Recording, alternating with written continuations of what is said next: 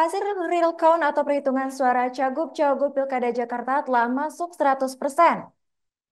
Hal tersebut disampaikan Ketua Divisi Data dan Informasi Komisi Pemilihan Umum DKI Jakarta, Fahmi Zikrillah saat konferensi pers di Kantor KPU Jakarta, Salemba, Jakarta Pusat, Kamis 28 November 2024. Untuk informasi selengkapnya akan disampaikan oleh rekan kami wartawan Warta Kota, Yolanda, Putri, Dewanti.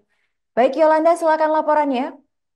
Ya, baik Arin, terima kasih dan dapat saya sampaikan bahwa memang Komisi Pemilihan Umum DKI Jakarta telah tuntas menerima 100% hasil real account atau perhitungan suara cagub-cawagub Pilkada Jakarta tahun 2024. Di mana yakni Fahmi Zikrillah selaku Ketua Divisi Data dan Informasi KPU DKI Jakarta mengaku bersyukur bahwa seluruh TPS DKI Jakarta sudah selesai mengunggah foto C1 atau hasil rekapitulasi sebanyak 100%. Adapun masyarakat bisa memantau langsung hasil perhitungan suara 3 paslon cagub-cawagub melalui laman pilkada2024.kpu.co.id.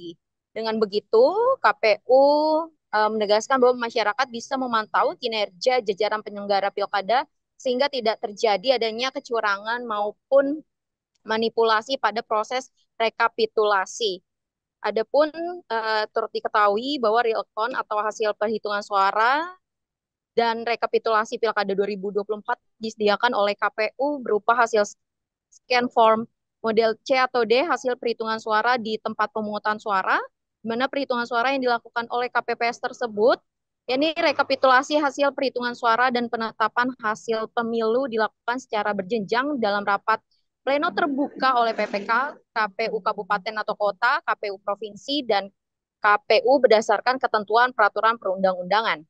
Real count Pilkada 2024 juga menunjukkan bahwa perolehan suara pemilihan gubernur dan wakil gubernur, wali kota, wakil wali kota, dan bupati, wakil bupati di 37 provinsi di Indonesia.